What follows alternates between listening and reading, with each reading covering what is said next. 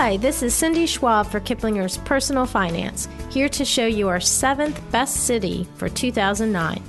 Well, all roads lead to Madison's downtown capital, 8 to be exact.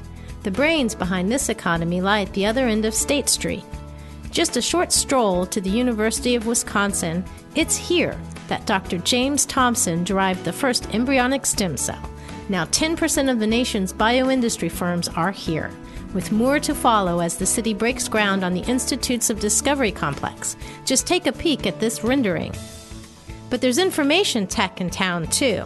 Google opened offices here late 2008, right after Microsoft opened its university-based data lab. Hungry for more? I crashed a charity cookout hosted by My Menu, a boutique frozen food startup approaching its 1-year anniversary. Even Miss Wisconsin gives these burgers a thumbs up.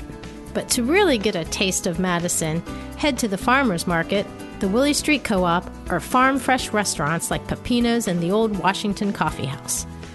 At Union Terrace Waterfront, you can sip your way through many regional microbrews. Just remember to keep your car parked. Madison is one of the easiest cities to navigate on 2 wheels.